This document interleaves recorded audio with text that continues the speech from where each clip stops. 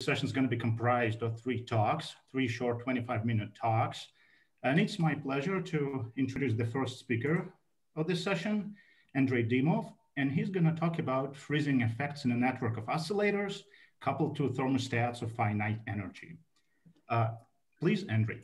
Yes, thank you for the invitation. And first, I should apologize that I almost do not participate in the conference. I just participate only in 1 or 2 talks because I have the exams all the time, and when it is online, it takes infinity, really infinite time.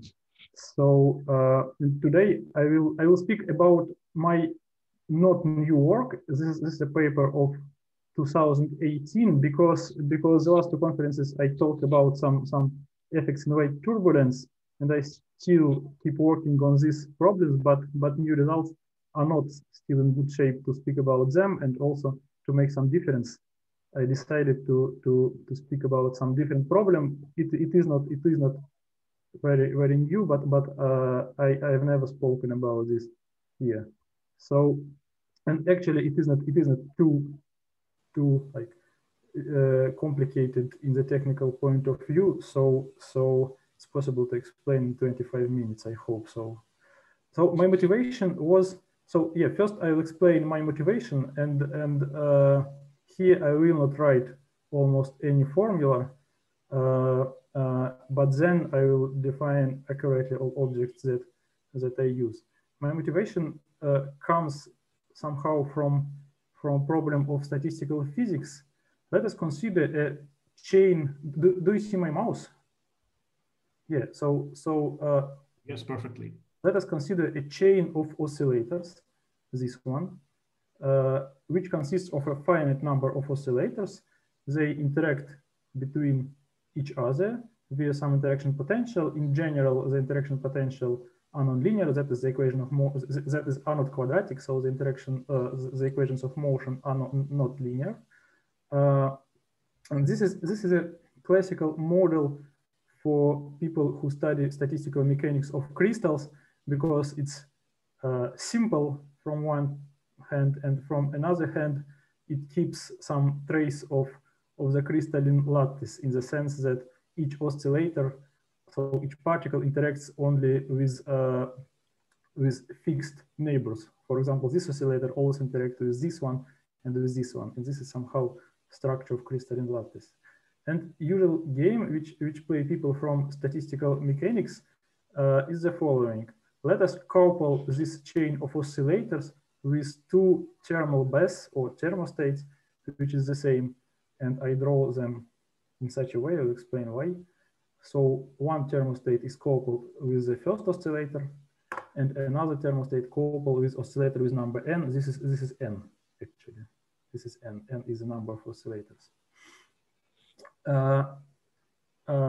And then let us assume that these thermal baths have some temperatures TL and TR. If you work on non-equilibrium statistical mechanics, you assume that the temperatures are different, and then you're interested in what is going on in this system. Do you have some energy transfer through the chain of oscillators from the left thermal bath to the right thermal bath? And there are different models of the thermal bath. One of popular model is the following. You take a continuum of harmonic oscillators parameterized by their internal frequency. Later I will write formula for this model, so it will be, I think it will be simpler to understand looking at formulas, but now I will say this in words. So we take continuum of oscillators parameterized by their internal frequencies. That the oscillators are harmonic. The coupling of these oscillators with this oscillator from the chain is linear.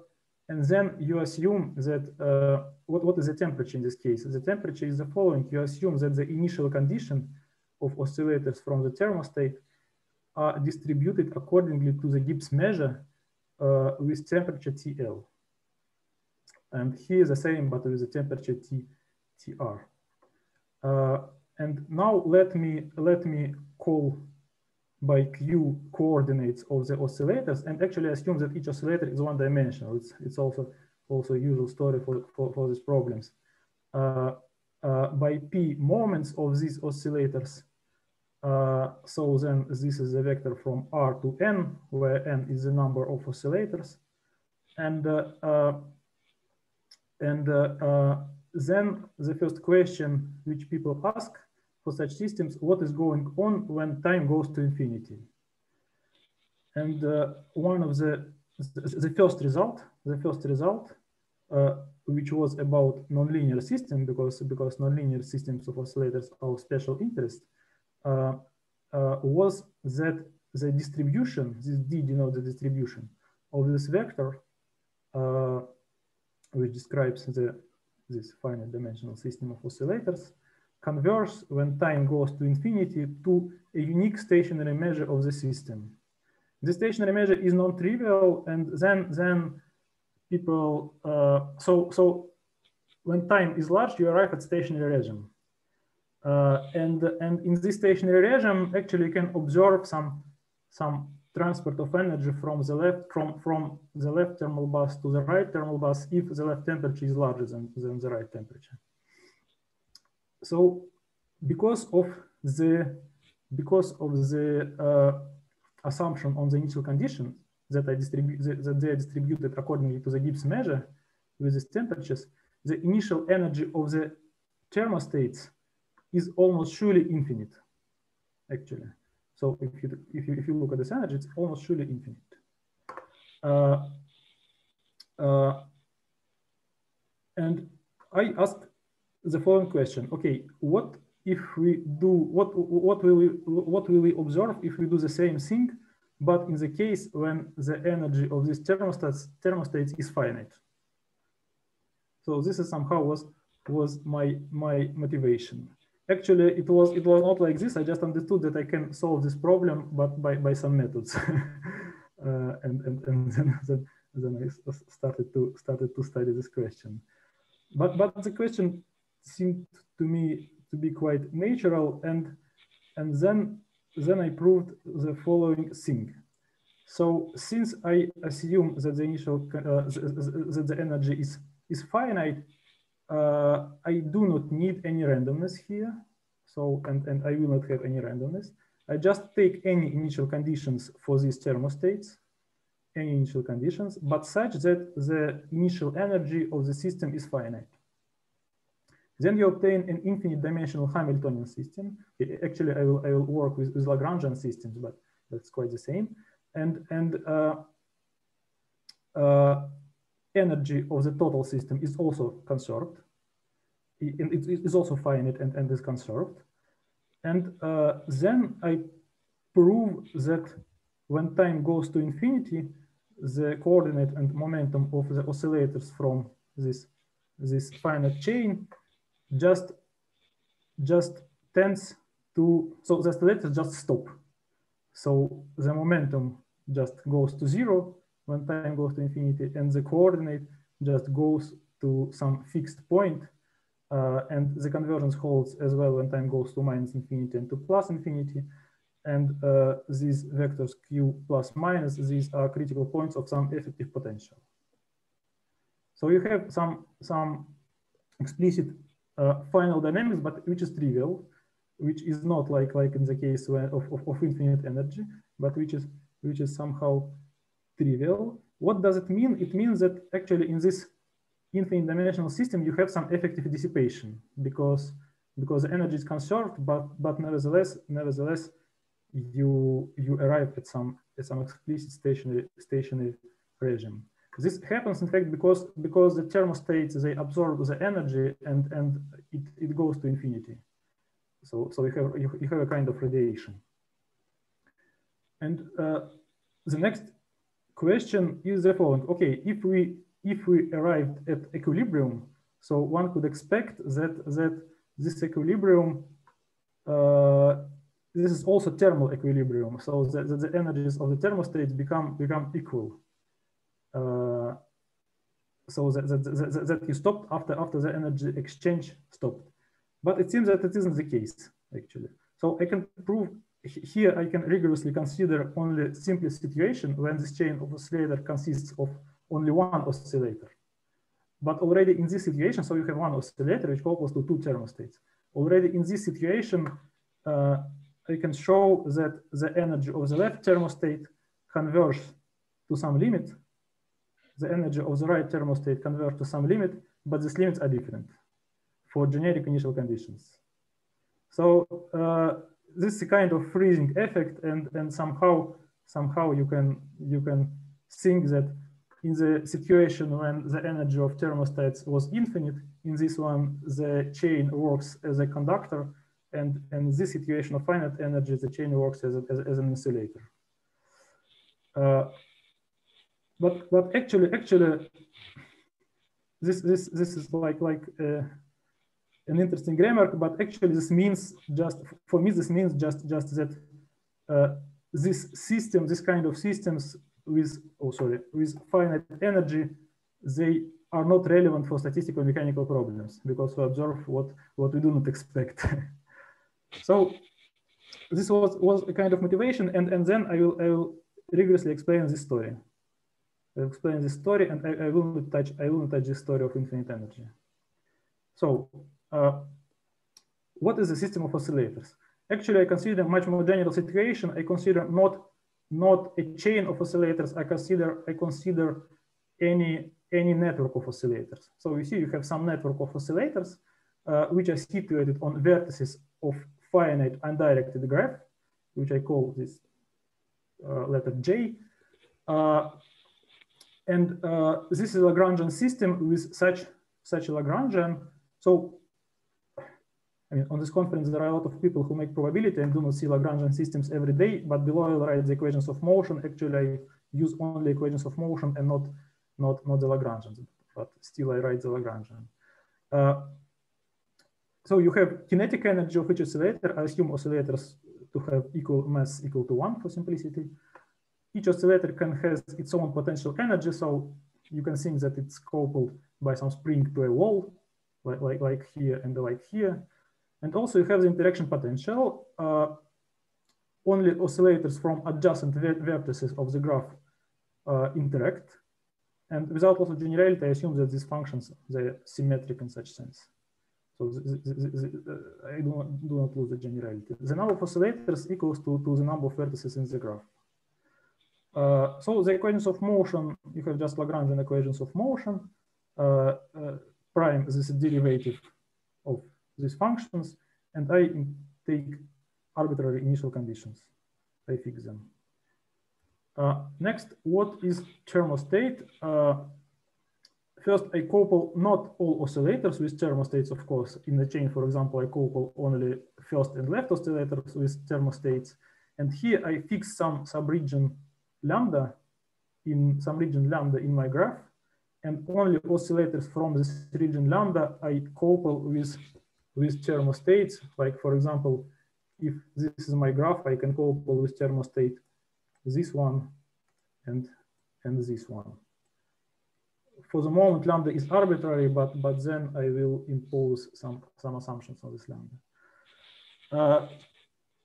Each thermostat is an infinite dimensional linear Lagrangian system, which is just, as I told, continual collection of independent harmonic oscillators parameterized by their internal frequency. So it's given by such a Lagrangian. So this integral from -infinity to infinity, psi m squared minus mu squared psi m squared. So mu is the internal frequency, psi m and psi m dot coordinate and velocity of the oscillator with internal frequency nu.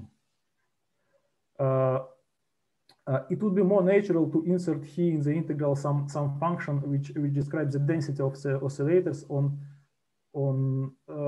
given internal frequency. But you can kill this function by a simple transformation. So I do not do this. Equations of motion are simple. You have just continuum collection of independent harmonic oscillators parameterized by nu. And I fix some arbitrary for the moment initial conditions. Then I describe the interaction between the oscillator and the thermostats. I assume that it's linear and given by the following interaction potential. So it's just quite general linear interaction.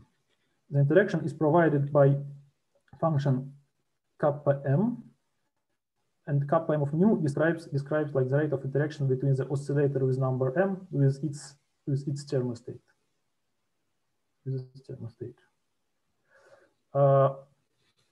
Functions kappa m, all my functions are smooth, and the functions kappa m should decay at infinity sufficiently fast. Then the total system has the following equations of motion. This is the Lagrangian of my system, so it's sum of Lagrangians minus interaction potential. I have system of oscillators. This is my system, my finite dimensional system of oscillators. These are my thermostats, and these terms, this one and this one, they describe the coupling. So here you see that you have the Qm acts actually as an internal force on this oscillator, as external force on these oscillators from the thermostat. And this delta J lambda, this is a Kronecker delta, so it's equal to 1 if number J belongs to the region lambda and equals to 0 otherwise. And I recall that only oscillators from region lambda are coupled with thermostats. So the terms describe the coupling of oscillators with thermostats. And I have some initial conditions. So, and I'm interested in solution of this system and its behavior when time goes to infinity and to minus infinity. So I need some assumptions. Here I mention only main assumptions. There are some other technical assumptions. So first, the coupling between thermostats and oscillators should be sufficiently strong. So it means that the functions kappa m, which describe this coupling, they can vanish only at 0, and at 0 they vanish. Because what is the oscillator with 0 internal frequency? This isn't clear. So at 0 they should vanish, but they cannot vanish for any other nu. I assume I already told that the functions kappa m should decay sufficiently fast. In particular, this integral should converge. At 0, I have no singularity because of this assumption. And I assume that this integral converges and call it Km large. So somehow you can think about this integral as about like integral input of the thermostats to the chain. And I consider the following interaction potential, effective potential, which equals to interaction potential to the potential of my finite dimensional system of oscillators minus such a quadratic term where Km is this Km which comes from the thermostats. I assume that this effective potential has only isolated critical points and goes to infinity when Q goes to infinity. Actually, I think that this absolute value is a misprint, sorry. Then I assume that I call the energy of the thermostat with number m such function. So this is indeed the energy of the thermostat with number m. Its term describes its kinetic energy. So this is the kinetic energy of the oscillator from the thermostat with internal frequency nu, and I integrate over all nu, and this is the potential energy. And I assume that the initial conditions are such that the initial energy of thermostats is finite. That's the main assumption of what I told in the beginning. So first, it isn't obvious that the system has solutions because it's an infinite dimensional Hamiltonian systems, but it has. This isn't my result. This is a result from previous work, which I will mention below. So we have a unique global solution, and the energy on the solution is conserved, and it's finite. Also, the functions qk, which describe the coordinates of the oscillators and the energies of the thermostat, they are bounded along the solution. Actually, these functions are more or less uniformly continuous. So let me skip. Let me pass fast this slide, and then what is important, I assume some assumptions on the set lambda of oscillators which interact with thermostats.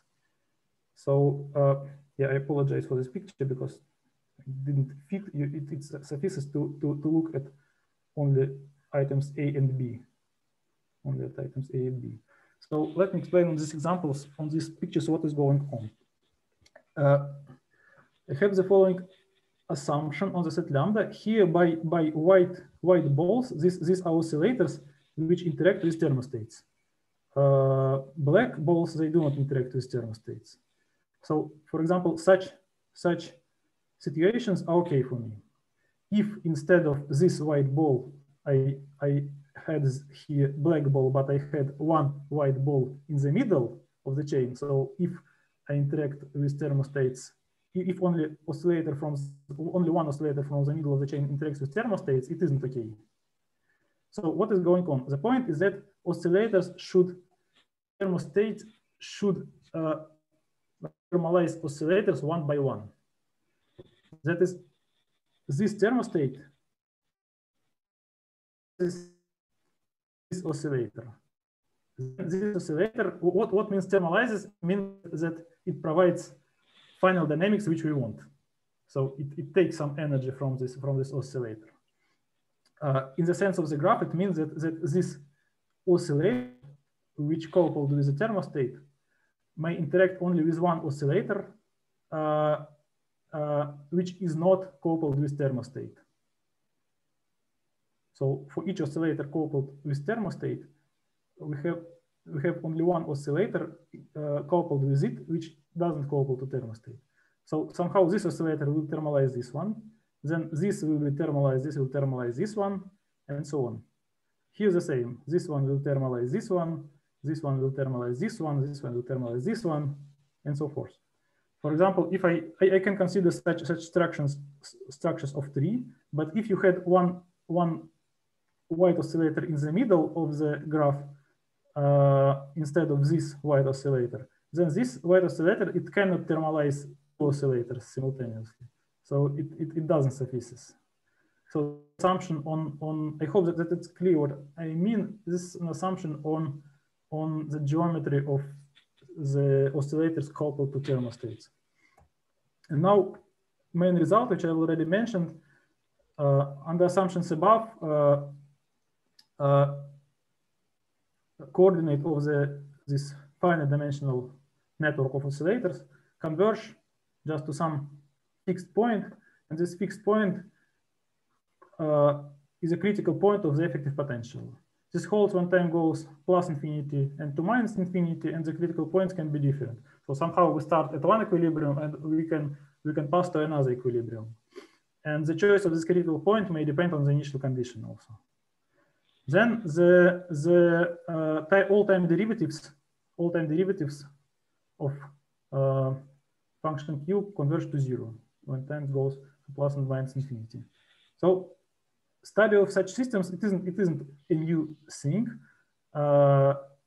Various infinite dimensional Hamiltonian systems with finite energy were intensively studied, and they are studied now by Alexander Komich just since 90s. He worked really a lot on this subject, but he used different methods, and he considers quite different systems. So for example, he considers like strings on which you put some number of linear or nonlinear oscillators. And it seems that our methods and his methods are complementary. So we discussed with him, and I mean, it isn't clear if one method follows from another or vice versa. So it seems that they're complementary because the system we consider are complementary. So this technique that I use was developed by Tryshov in 2010, and he proved just this theorem for the case when one thermostat interacts with one oscillator, and oscillator could be linear or nonlinear. In 2012, I generalized this to the case when we have one thermostat which interacts with n oscillators, but the oscillators should be linear, and the linearity is really important here. The case of nonlinear oscillator is much more complicated. And in 2017, a student of Tryshov, Saulin, generalized the situation. Not generalized, but he solved the problem when there are n thermostats and n linear or nonlinear oscillators. So it means that each thermostat interacts with its own oscillator. And the number, if you have more thermostats, the problem becomes simpler. If you have less thermostats, the problem becomes more complicated. And then I just to this work, I just noted that the problem can be solved if you relax significantly this assumption, but if you use special geometry of the chain. So special geometry of the graph in particular, the chain of oscillators coupled to two thermostats is okay. The last thing that I'd like to note is that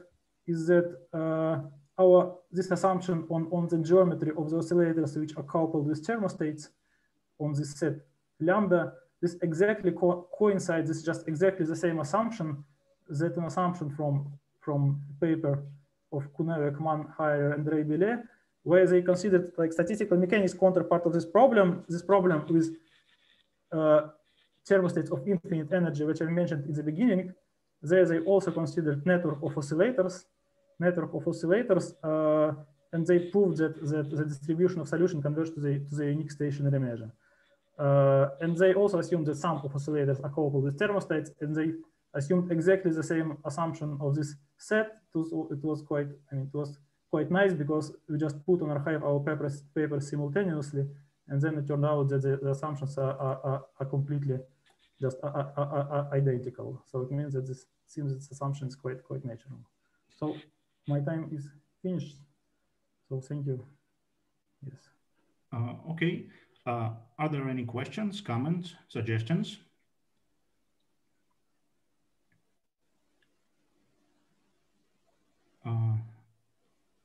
Okay, I take advantage of being a chair and ask the first question then. Can you go back to that slide with the interaction potential, where you define it as an integral, please? Interaction potential, yes. Yeah. So this potential doesn't depend on the number of particles. So the question. This potential. So one oscillator interacts with one thermostat or with zero thermostat. And for each oscillator, you have its own thermostat. For each oscillator that interacts with thermostat, you have its own thermostat. And no other oscillator interact with this thermostat. That's why here you have encountered only one thermostat and only one oscillator. Okay. And then here you take a sum over these oscillators which interact with thermostats. Yeah, so it's a usual story for such system. In principle, you can assume that oscillators, then one oscillator can interact with two thermostats, but then it becomes more technical, and it seems that it doesn't make sense to study such systems. I see.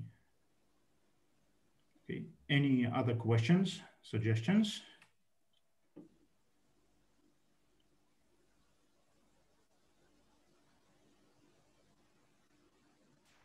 Well, in this case, we're going to have 2 minutes break. Thank you very much. It was most interesting. And see you in 2 minutes. Слушай, подожди, я не хотел просто время занимать от доклада, так сказать. А ты можешь вот эти вот потенциалы, соответственно, выбрать, то есть вот если у тебя есть, соответственно, цепочка вот этих взаимодействующих осцилляторов, и вот крайне они взаимодействуют вот с этим thermal death. Вот между этими внутренними осцилляторами ты можешь выбрать потенциалы таким образом, чтобы когда количество осцилляторов стремится к бесконечности, у тебя бы был какой-то предел. То есть если бы количество этих осцилляторов было бесконечно. То есть хоть число осцилляторов к бесконечности. Да, к бесконечности, но и параметры взаимодействия тоже зависят от числа осцилляторов, чтобы получился какой-то scaling limit. Ну, смотри, тут в этих историях обычная проблема следующая, по-моему, что если ты хочешь слать число осцилляторов в бесконечности, то тогда, значит, у тебя два варианта. Либо у тебя энергия системы будет расти к бесконечности. Вот. Значит, это сложная история, потому что это там то, что называется гидродинамический предел, это сложная история. Простая история, если ты при этом держишь энергию конечной, ну, там все проще, там, возможно, что-то можно сделать. Нет, может быть, можно подобрать специально такое взаимодействие, чтобы что-то получилось. Но здесь-то, ну да, но в принципе вот в моей задаче она такая, там все-таки речь конкретно о взаимодействии конечномерной системы с бесконечномерной системой и о том, что в ней появляется некоторая эффективная диссипация. За счет радиации появляется некоторая эффективная диссипация в конечномерной системе. Но в принципе, в ситуации гораздо более сложной, в общем-то, на мой взгляд, гораздо более интересной ситуации, когда у тебя настоящий термостат из бесконечной энергии, вот, с начальными условиями, распределенными на мере гипса, там результатов равномерных по n нету никаких. То есть равномерное количество осцилляторов, там нет никаких результатов, и результаты равномерные по n, вот я что-то такое, то есть я рассматривал такие же цепочки, только когда у тебя каждый осциллятор своим термостатом соединен. Не только осцилляторы с краев, а каждый. Вот в этом случае я там умею получать равномерные оценки по n, и я умею переходить к пределу. В каком-то смысле я умею переходить к пределу бесконечности. Вот. Но если у тебя только крайний осциллятор, то это очень тяжелая задача. То есть это то, что совершенно люди не умеют делать. Ага, спасибо, понял. Так, да, если взаимодействие как-то специально там подкручивать, может быть, что-то можно, но в общем случае нет. Okay, yeah, I think we gotta go on. And the second speaker of the last session is Irina Lukashova. Irina, are you here? Yeah. Ah, good. Thank you. Can you please show up your slides so that do the work? Oh, yeah, perfect. And 1 second. can you make it a full screen, please, also? Yes. Oh, okay, good. Yeah, and so the next speaker is Irina Lukashova, and he's going to talk about self-similar solutions to some difference equations. Irina, please. Yeah, thank you for introduction, and thanks to our organizers for pleasure of participating in this conference. Today, I want to talk about self-similar solution to some difference equation. And before I begin my talk, I want to say a few words about structure.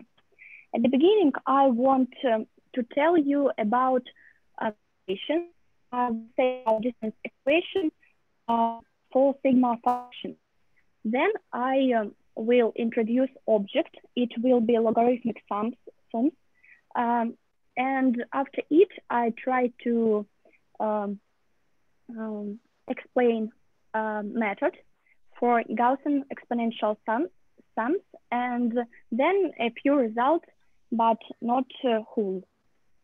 So my task was to start the logarithmic sum 1 with terms with a number of terms n. We're interested in study a big N. So it turned out that for its investigation, an important role is played by the solution of equation 2, difference equation 2 for sigma function. The one is interesting itself for mathematical physics and has been widely studied in the works of Buslaev and Fedotov, and only Fedotov then, for example, in this paper. So let us to discuss sigma function.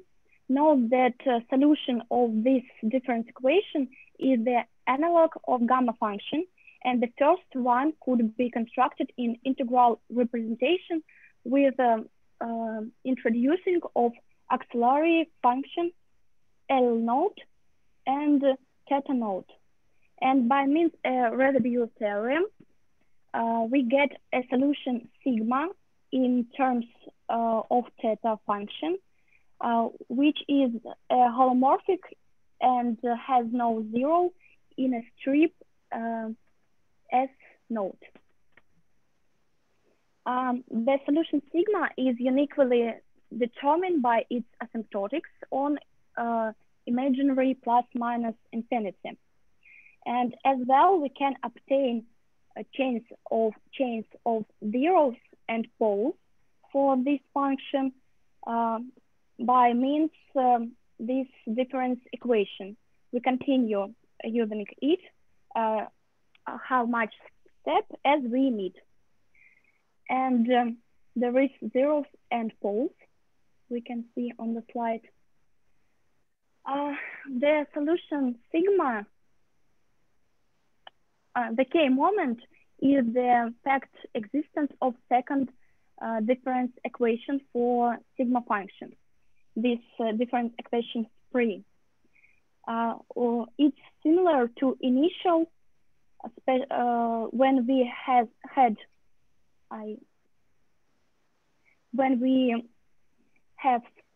H here and only imaginary one here, but see the same.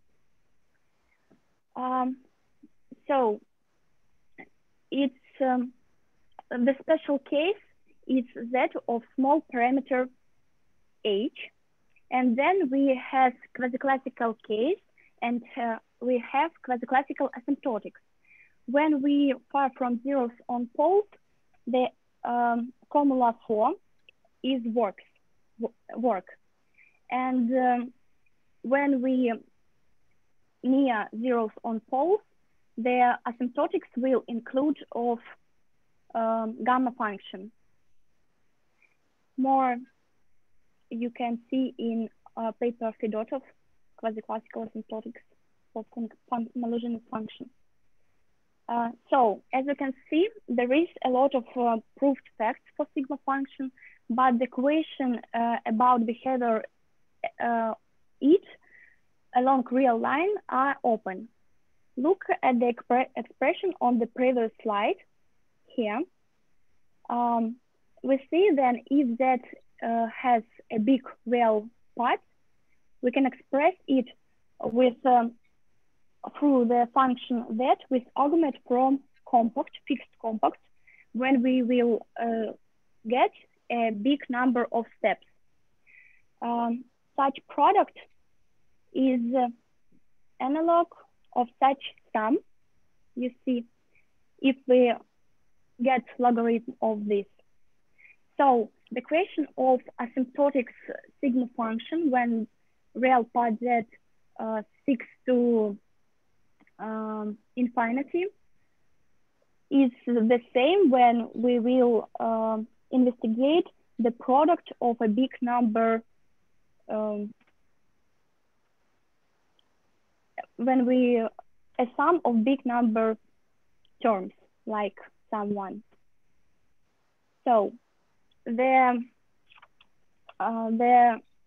similar question was investigated in work Fedotov and Klopp in 2012. According it, consider the sum 5, its Gaussian exponential sum. By means computing, we can illustrate the behavior of sum on complex plane. For every n, we will deviate a point on complex plane C and connect them with segments. The result we will call graph of the sum.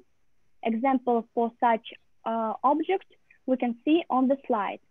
The graph resembles a spiral, you see, and furthermore, each curl, such curl, has the same structure. We can see a zoom of the tail of left graph. That's why we have a structure, a question about self-similarity. So for investigation, the Gaussian exponential sums, the special function was introduced. Here, gamma is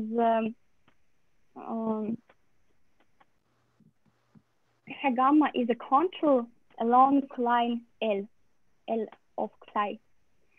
And it turns out that F admits two different equations, 7 and 8. Note that for sigma function, it's important. We had the same property. We had two different equations. That's why all further theory will apply for investigation our main object logarithmical sum. So also for F is known the representation 9, where F is almost Fresnel integral with Cornu spirals as the graph. fix n and AB from interval A from interval 0, 1 and B from such interval, and let's introduce such parameters, new parameters. The basis is fraction of this, and the square brackets is a whole part of numbers. So then the renormalization formula works. It's the main result, and here some of the big number of terms n, and at the left part of equation, expressed through the same type sum, but with another parameters a and b, and the less number of terms n1. After continuation this procedure, we can express a new sum in the such way, and then we obtain only differences of special function with only different special functions will remain. Such representation is better for investigation because we know about special function f a lot. We know their asymptotics, we know a lot. And furthermore, the quantity of terms will be less than in some initial sum. So now we express S through the F, and it explains the self-similar structure because sum expressed through the sum which has such structure, the same structure. This observation allows us to investigate logarithm sums, which mentioned in the beginning of our lecture. Here the sigma function has a role of special function for Gaussian exponential sums. Existence of renormalization formula is consequence of two different equations which we have for sigma function 2. Due to this fact, the renormalization formula could be obtained for logarithmic sum, formula 12. Furthermore, we also can continue this procedure and remain only increments of logarithm of sigma. And number of its are essentially less than number of terms in sum S. Simple computing show that number of terms of increments is logarithm of n. So now we prepare to obtain asymptotics S for n seek to infinity, but it's my task now, and it's not finished because of the quasi-classical asymptotics. Okay, 1 second. We had quasi-classical asymptotics for, but we discuss logarithm of sigma function. That's why in asymptotics we will have only such fraction multiplied this function. This function is here. So that's why the main meaning will be when h is small. But when h decrease, the imaginary part of that increase, and our sum decrease exponentially. You see, you see here. And so now I investigate fight between growing z and decrease h. So let's see some pictures. 1 second. I want to illustrate behavior of sum with growing n on complex plane. Each new point with number n of graphs is a value of sum with n terms.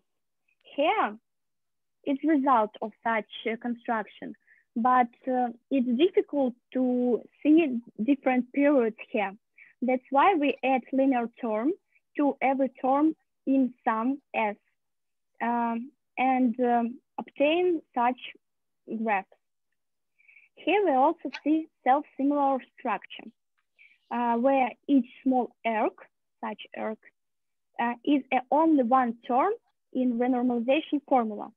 I mean that all these terms in sum is only one term in this sum. And all these terms which make the next period, you see, it's only one term in the second renormalization formula.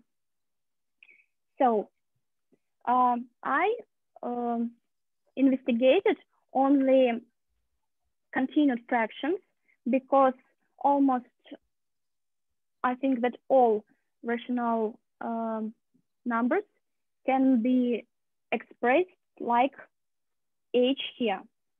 And you see that every small period is dependent on elements of this fraction. For example, the first period has 4 points. 4 is the first element of h. The second period has 10 first period.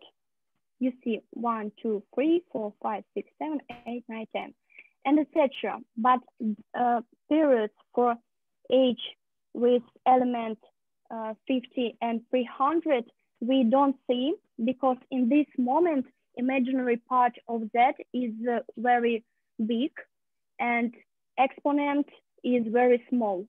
Exponent in such expression, very small. That's why to see more periods, I want that imaginary part z is not decrease such quickly, and I take elements less. Then I see all periods and also the last for 9. This period is linked with element 9. So what I said to the end, that for 2, we have again arcs, such small arcs.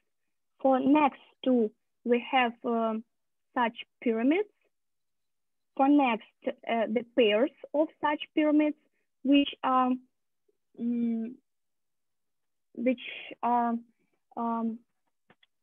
show us self-similar structure. And for 9, such big periods, which has 9 pairs.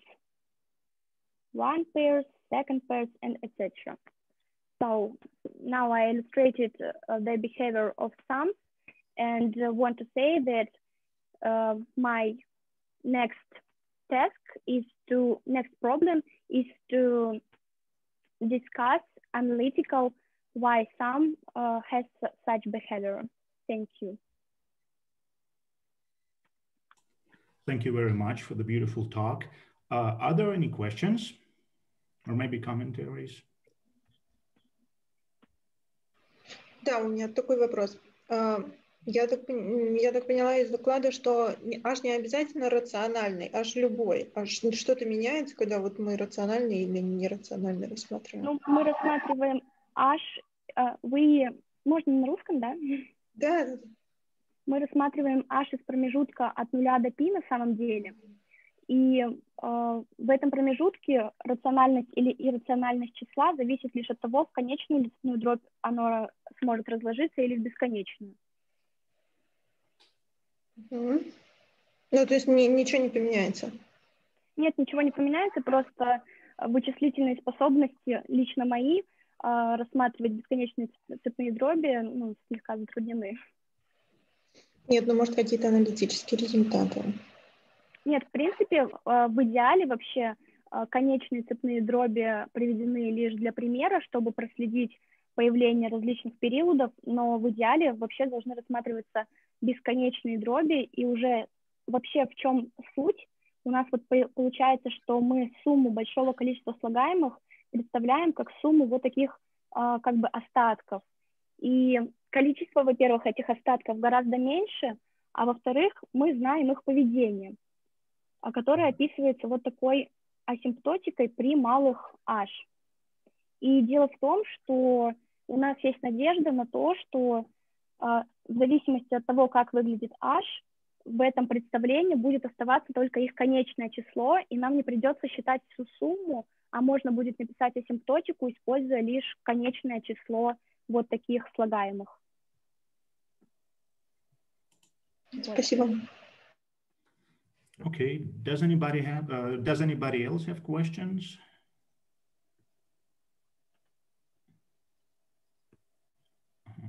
Yeah, maybe just a naive question. And this problem itself, it comes from some other interesting, probably physical problem too, right? Why do you need this analysis? I can say only that such equations are really interesting in physics. For example, in diffraction theory, function of Maluzhinets their solution are constructed with the solution of sigma function, and the diffraction theory all constructed on such difference equations. Oh, okay, gotcha. Thank you very much. So now we have a lot of time for a break, and I guess it's just time for it. So we'll come back here in 9 minutes.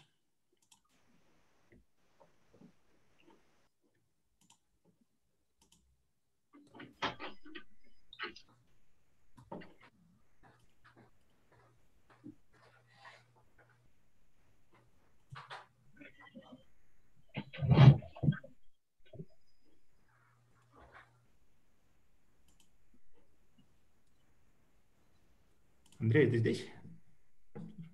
Да, здесь. Слушай, сейчас вот я тоже, там времени уже не было, поэтому тяжело было уловить все детали того, что ты говорил. Вот если у тебя все осцилляторы сопряжены с вот этой thermal bath, что это упрощает технически? Вот за счет чего упрощение происходит? Ну, сейчас там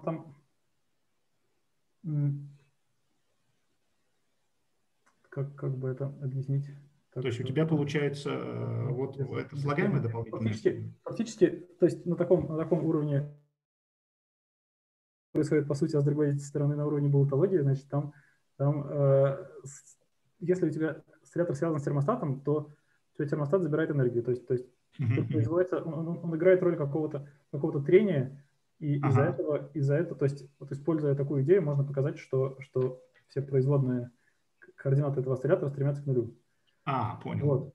Если у тебя таких осцилляторов, значит, чем их больше, тем проще. Если их мало, то сложно. Но на самом деле, вот это ключевой шаг. А дальше, если сообразить, что правильную геометрию достаточно выбрать, то дальше на самом деле там это небольшое дело рассмотреть на ситуацию, когда у тебя только часть осциллятора взаимодействует с термостатами, но нужно понять, что геометрию нужно правильно выбрать. Если это понял, тогда дальше там это технически не особенно сложно делается. Да, ну то есть тут не только геометрия, но еще именно количество термостатов, связанных с вот этой... Нет, только, то есть фактически только геометрия. То есть ты можешь вот этот процесс, то есть скажем, что осциллятор термализуется, если ты доказал, что все производные его координаты временные стремятся к нулю. Окей. Вот, значит, если ты это можешь доказать для всех осцилляторов, связанных с термостатами, а дальше, если у тебя есть только один осциллятор, который... сейчас возьмем осциллятор, который термализовался. Значит, возьмем всех его соседей. Если среди этих соседей есть только один нетермализованный, то он тоже термализуется. Вот, это можно сказать. Если есть два, то тогда, я не знаю, как это показывать, видимо, может такого и не происходить. Сейчас, подожди. А ты в какой-то момент говорил, что если вот у тебя белый шарик в серединке, то он не термализуется? Или да, потому что... Правильно, да, сейчас. Правильно, потому что сейчас белый шарик, он сам термализован, так сказать. С белым шариком все хорошо. Вот. А вот двух соседей сразу он термализовать не может. Все понял. Только одного. Да. И поэтому можно так как бы по одному переходить, тогда это работает. Вот. Ну, в принципе, сама техника работы, это так, в общем, все делается через преобразование Фурье, и ты берешь преобразование Фурье в смысле обобщенных функций, вот, координаты осциллятора, это получается какое-то распределение, и дальше используя, что энергия конечна, можно показать, что она у нас достаточно регулярна, что оно на самом деле является функцией, почти является функцией Z2. Вот. Тебе, наверное, для этого и нужен интегральный вид потенциала взаимодействия, чтобы можно было... Не то, что мне нужен интегральный вид потенциала взаимодействия, просто это вид естественный, потому что какой еще? Ну, просто какой-то да, согласен. То есть, если ты хочешь описать, то есть там важно, что ты взаимодействуешь, то действительно важно, что на всех частотах происходит взаимодействие. Если не на всех, то все рушится. Вот. Если хочешь на всех частотах описать взаимодействие, значит, понятно, что их нужно описывать с помощью какой-то плотности. Ну вот, да, если нам понятно. В общем-то, есть плотность. Понял. Спасибо. Вот. Но на самом деле там введение я делал, что действительно я про это думал вот с этой стороны, со стороны сравнения конечной энергии и бесконечной, но фактически это все-таки совершенно разные задачи. То есть просто в случае конечной энергии он к статфизике, по-видимому, ну, судя по результатам, просто к статфизике не относится. Ну да, это что-то удивительное, что какое-то такое равновесие с разными температурами на конце. Ну это такая, да, это такая просто неправильная модель для этого контекста, по-видимому. Уродец маленький. Да. Ну, почему? Может быть, вот то, что висит посерединке, оно, как говорится, тоже свое сопротивление температуре имеет. Ну, что-то такое, да, но все-таки как-то, видимо, это нужно по-другому воспринимать, именно как взаимодействие конечномерной системы с бесконечномерной. Ну, вот Комич этим прямо очень много занимался, но действительно другая техника. Но у него есть какие-то обзоры, в том числе недавние, в которых... Да, и он еще занимался вещами с квантовой механикой связанными. То есть он занимался квантовой механикой с этой точки зрения. Он вроде бы, значит, пытался вот эти скачки между энергетическими уровнями объяснять вот таким эффектом, что ты на минус бесконечности начинаешь на одном равновесии, а потом приходишь на другое равновесие. И это как-то правдоподобно выглядит. То есть вот его статьи по квантовой механике, он там рассматривал уравнение Максвелла с чем-то еще связанным. Короче, это так красиво все весьма получается. Нет, а кстати, вот интересно, вот есть два, так сказать, там, два заряда, пусть там один положительный, но, так сказать, конечных. Вот между ними с большим сопротивлением что-то. Вот что будет, так сказать, за большое время? Да, если с большим сопротивлением, наверное, не знаю. Ну, в общем, да. Смотря насколько большое, наверное. Да.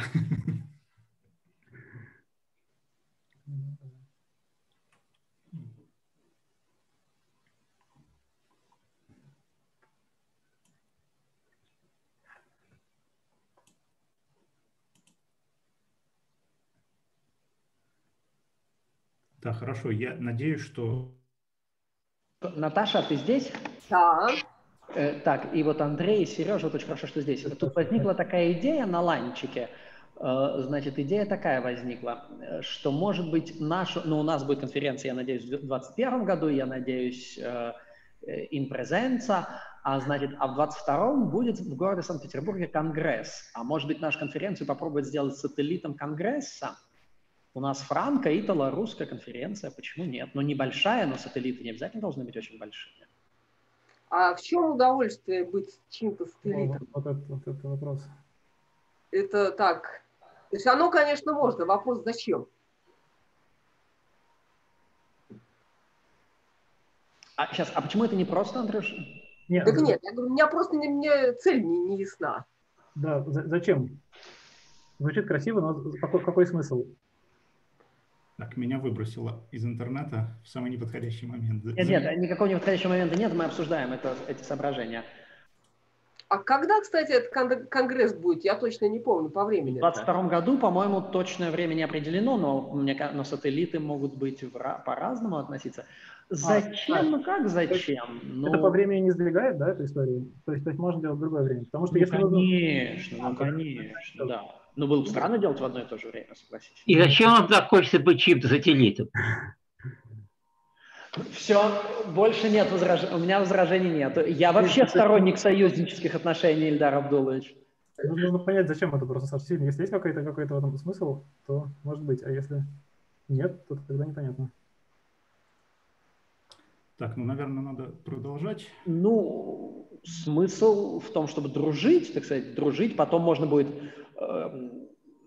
как сказать, если мы захотим как-то продолжать, это можно... Ну, в общем, не знаю, мы же, если захотим это как-то продолжать, потом могут понадобиться какие-то ресурсы, которые, может быть, будет легче получить таким образом. Нет, ну эта конференция, слава богу, хороша тем, что она, в общем, не ест ресурсы. Ну вот, да, конечно, можно там с большей помпой, но... Нет, помпы надо достаточно. Проведите сначала конференцию 2021 года, а сами решите. Да, вот. А я не уверен, что вот тогда, может быть, будет уже поздно подавать на это. Это надо подается сильно заранее. Ну, вопрос, насколько это трудоемко, если это... Не думаю, что это очень трудоемко. В каком-то, Саш, в каком-то смысле мы, что ли, и сейчас не то чтобы сателлиты, но как-то мы приписаны к какой-то там вероятностному семестру в Петербурге, но... Вот и очень хорошо, тем более. Вот, нет, мне кажется, что это полезно. Мне кажется, что это полезно, коллеги. Мне кажется, что это полезно, и мне кажется, что это не должно быть особенно трудоемко. Может не получиться, но мне кажется, что это не должно быть особенно трудоемко. Во всяком случае, это привлекает внимание конференции. Золотые, Паша, слова. Вот я все ждал, кто-нибудь скажет это или нет, Паша. Вот без вас мы бы пропали. Кстати, за книжку большое спасибо. Да. Но это мы, может быть, обсудим в конце. Ильдар Абдулович, кстати, нету там ничего про Кардана в этой книжке. Да нет, там по-моему, только Лаплас и Ферма. Нет, там еще кто-то есть, но Кардана, я забыл уже кто, но Кардана нету во всяком случае. Да, Кардан, в этой исторической очереди Гнеденко должен быть. Это я не проверил еще, признаюсь. Это я еще не знаю. Коллеги, а у нас еще один докладчик. Да, конечно, а кто спорит с этим? Конечно, давайте, да, мы не спорим. Вы здесь? Да, я здесь. Меня слышно? Да, вас прекрасно слышно, только пока не видно. Слышно, Ваня, да, слышно. Я думаю, меня даже и видно сейчас. И видно вас, да, вас видно. Да. А слайды ваши? Секунду, я не успеваю.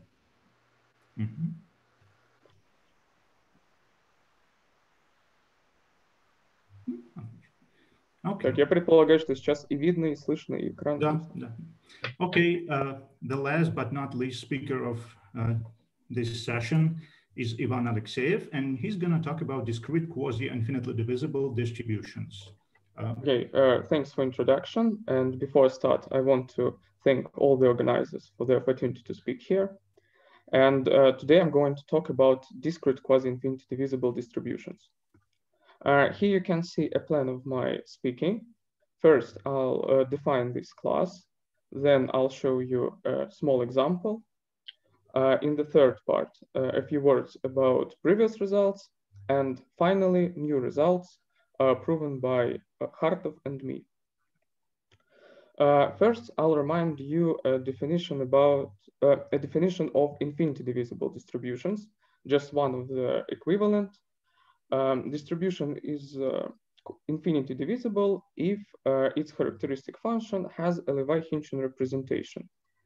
Gamma is a real number, A is greater or equal to 0, and nu is a measure such that this integral is finite. I'm going to speaking about quasi-infinity divisible distributions. Roughly speaking, they have this representation, but nu is a signed measure. To be more specific, nu is a finite signed measure on this set for all r greater than 0, of course, strictly greater than 0. And this integral is finite. I assume that you know this, that it is a total variation of the measure, of the complex or signed measure. It is also a measure defined this way. So here you can see a small example of quasi-infinity divisible distributions. we consider a two-point law, non-symmetric. Without loss of generality, we assume that P is strictly greater than 1/2.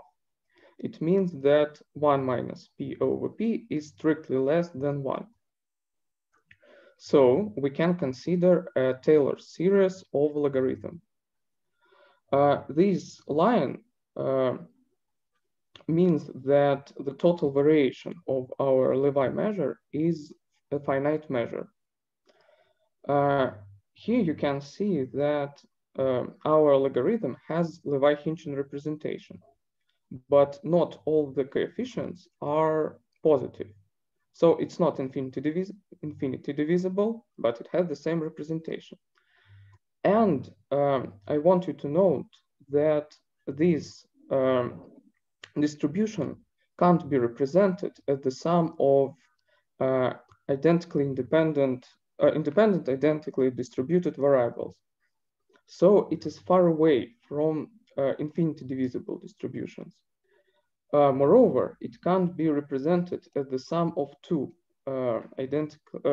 identically distributed variables. Now I want to talk a little bit about previous results. The big analysis was first made in the 2018. Lindner, Pan, and Sato proved some general results about this class, and they concentrated on the distributions on integers.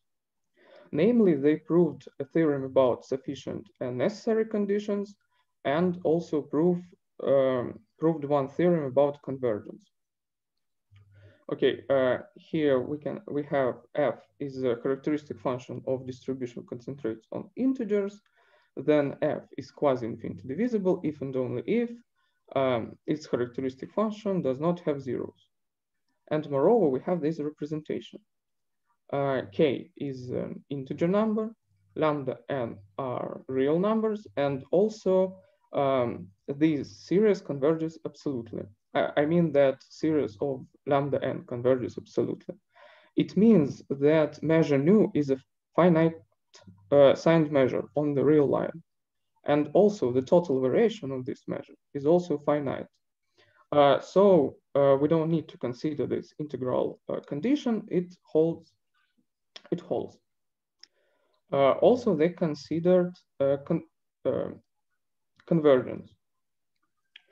They considered these types of characteristic functions and proved this theorem. Fm and f does not have zeros, then Fm converges weakly to f if and only if these two conditions hold. I want to tell a little bit about the first condition. Km and k are integers. It means that Km converges to k if and only if Km equals to k for all sufficiently large m. Okay, that's all for previous results. We'll get back to them a little bit later when I say about our own results. First, I'm going to talk about sufficient conditions. The question about sufficient and necessary conditions in the general case remains open. We try to focus on the discrete distributions. Here you can see a characteristic function that we considered. And we proved that if infimum of absolute value of f of t is strictly greater than 0, then f is quasi-infinitely divisible. And moreover, we have this representation where gamma, oh, sorry, I need to tell about x. X is the linear span of these coefficients. By linear span, I mean that it is the sum of something like Rm xm, where Rm are integers numbers. So it is a module. Gamma from x, lambda x are real numbers, and also this series converges absolutely. It means that the total variation of our measure is a finite measure. I want to tell that this theorem generalize not previous theorem, but this theorem about sufficient and necessary condition. An interesting thing that we proved only sufficient part. But what does it mean that infimum is equal to 0? Since in a case when distribution are concentrated on integers, characteristic function is 2 pi periodic. So it's not an infimum, it's a minimum. So minimum of absolute value equal to 0. It means that it has a 0. So the distribution is not quasi-infinitely divisible. So in that case, it's not only sufficient, it's also a sufficient and necessary condition. Also, there is one more theorem that I thought that I don't have much time and I decided not to write it down, but this condition is also necessary and sufficient for one more types of distribution. As I remember, it is an absolutely continuous distribution with a point mass. And here we have our hypothesis that this condition will be sufficient for all types of distributions. I mean that if infimum is strictly greater than 0, then f is quasi-infinitely divisible. We now move to necessary conditions. Unfortunately, we proved this theorem only in a special case when the support of our probability distribution is finite. It means that characteristic function has the following representation. Then this condition is also necessary. And the quick corollary, if the support of our probability distribution is finite, then f is quasi-infinitely divisible if and only if infimum of absolute value is strictly greater than 0. Of course, this corollary not generalize this result in general case, but we try to move in that situation, but we work on this situation. Also, I want to tell about theorems about convergence. I'll start with some new definition. We consider these characteristic functions, fn, and also f, where it has the same representation, but without index n. I want to know that we can assume that xm are the same for all characteristic functions. We just need to consider that, we just need to assume that some coefficients p are equal to 0. That's all. Here you can see one of the equivalent definitions of convergence in variation. And we decided to generalize it a little bit. The sequence fn is said to be convergent with shift in variation to f if this characteristic function converges to f in variation and an tends to 0. And we assume that there exists such sequence an, that this function converges to f in variation. And I assume that you can see here an example of why this convergence is a little bit better than just convergence in variation. If we consider this characteristic function, then it's not converge in variation to f, but converge with shift in variation. Why do we need that? I'll go back a little bit. Here you can see that km tends to k. As I've already said, it means that km equals to k for all sufficiently large m.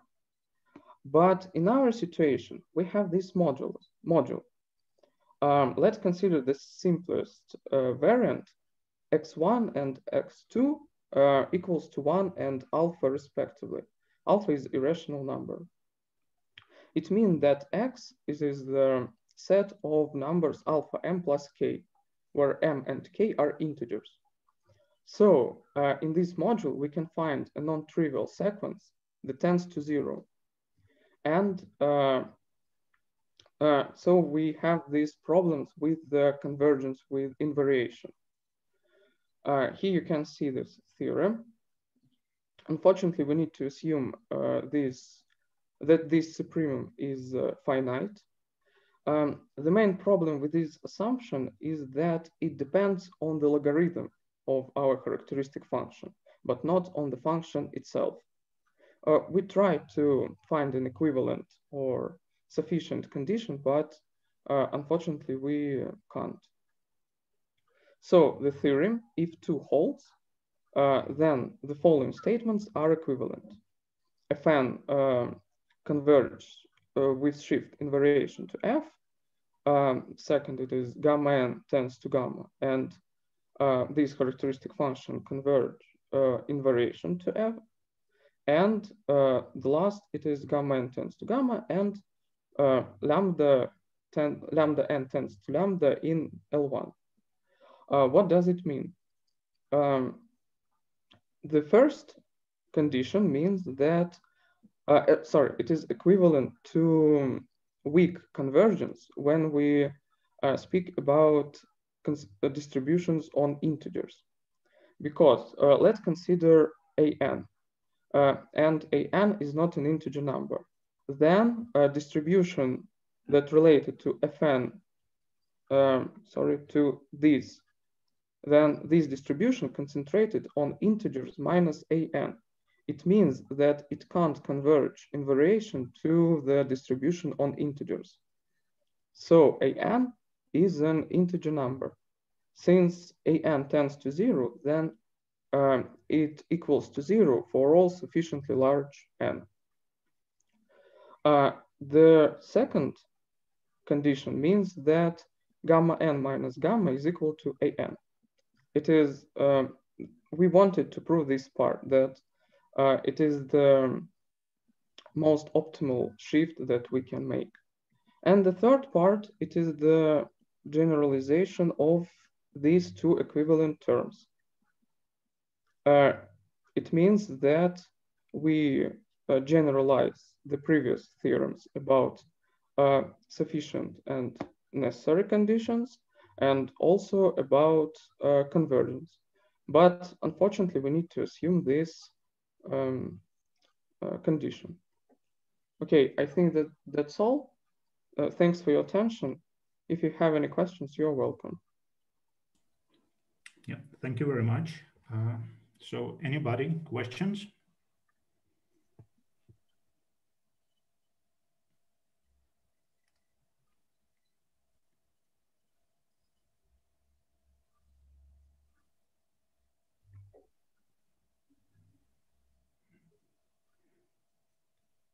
Okay, maybe again a naive question. This condition 2, what is so bad if it depends on the logarithm? So why is it bad? Can I answer you in Russian? Yeah, sure, absolutely. К сожалению, мы его не можем проверить, зная только сам вид характеристической функции. Okay. То есть мы сначала должны ее разложить, а потом уже проверить эти условия. А хотелось бы, вот как, например, вот сейчас, одну секунду, как мы имеем вот здесь, условия просто, характеристические функции не имеют нулей. Понял, все, теперь сложилась в голове картинка. Понял, спасибо. Ага.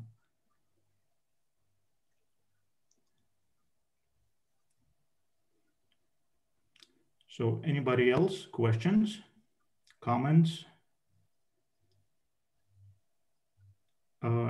In this case, I'd like to thank the last speaker and all the speakers of the session. And I'd also like to ask Professor Buferov to give the final words. Sasha?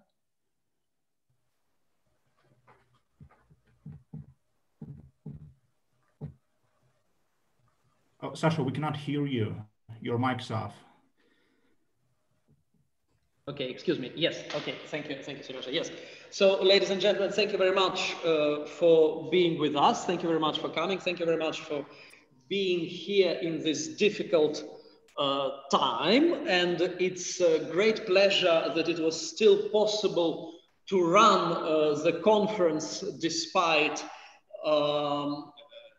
unusual circumstances. And in fact, I'm deeply grateful to the St. Petersburg team to Natasha, to Masha, and to Pasha specifically for making this happen, for taking all the effort.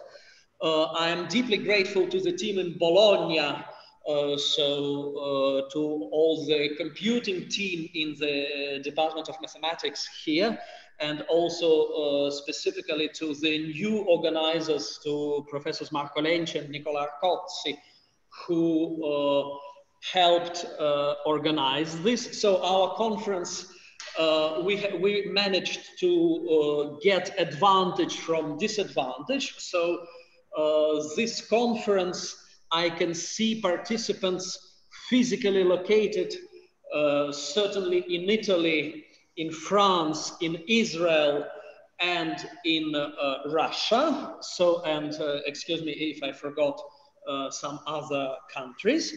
I hope this continues and we are able to expand the global reach of our conference in the future years. So I like very much that some of the talks are in Russian. So the issue of language in mathematics is always very subtle. There is a famous story, apocryphal, but quite possibly true, about a meeting between Kolmogorov and Shannon. Kolmogorov, it is well known, did not speak English.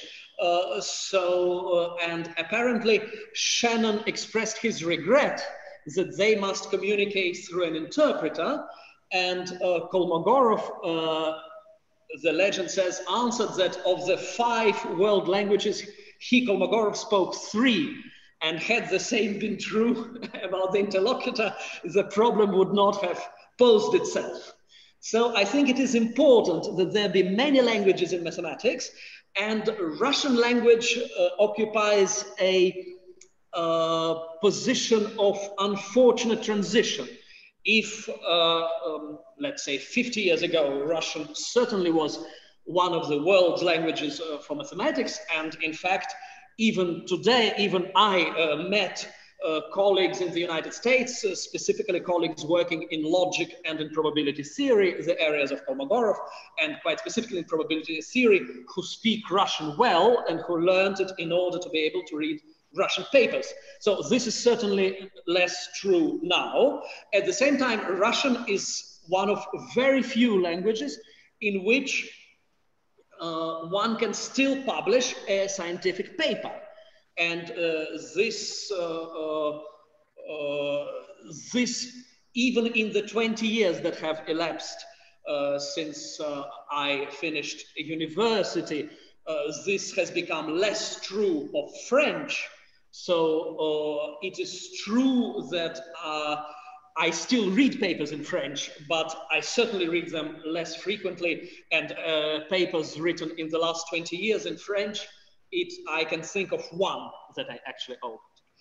So I did read a paper in German. In fact, it was the paper of Tricomi that I quoted in the course. So the paper of Tricomi is written in German because it is for the anniversary of Kamke.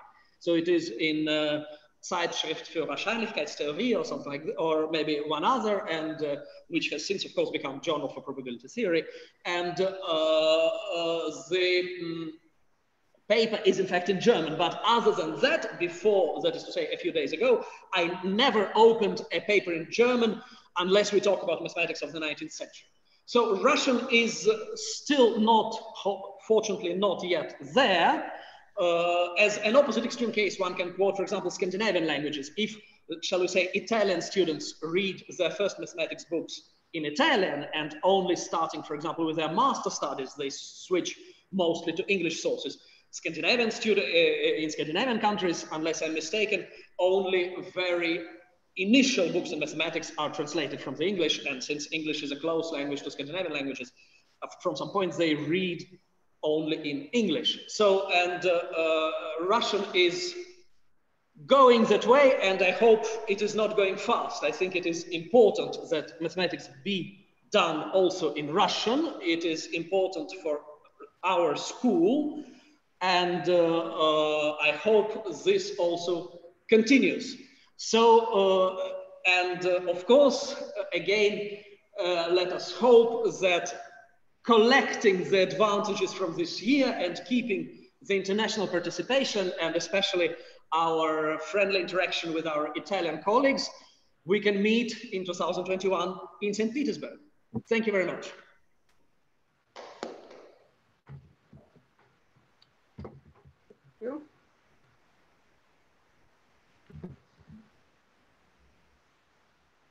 May I add a few words? Yes. Okay, I would like to remind you that this conference has been initiated by Natalia Vasilyevna Smorodina and Alexander Igorevich Bufetov, and they have continued them. So we have to thank them. Thank you very much. Thank you very much. Thank you. Okay. And let us hope to continue in 2021. Okay. Я очень надеюсь, что так и будет. Вот давайте, конечно, в 2021 году, да, давайте. Да нет, ну, по-моему, все хорошо получается. Да, очень замечательный доклад. Кстати, в 2021 году, кажется, это будет 5-е под таким названием. Нет, постойте, как же 5-я, когда 6-я? Нет, 5-е. 5-я сейчас, мы же начали в 16-м. В 16-м была по Мимиан. Это другое. Ну, там, да, но... Она именно там и зародилась, это правда, но первая была в 17-м. Александр Юрьевич, у вас не только время, у вас даже натуральный ряд другой. Ну, видите, а натуральный ряд другой во Франции. Ильдар Ильич, я же французский математик. Натуральный ряд во Франции я про это и говорю. Вот вы сразу это можете увидеть, конечно. Да, ну, в общем, нулем считает, я понимаю. Конечно, да. Нет, но 5-я, но я считаю, что 5-я у нас состоялась. Мы считаем, что 4-я, ладно. 5-я, ну, у нас могут быть небольшие различия. Счет. Хорошо, но, значит, про сателлита, друзья, давайте про сателлита подумаем. So, Никола,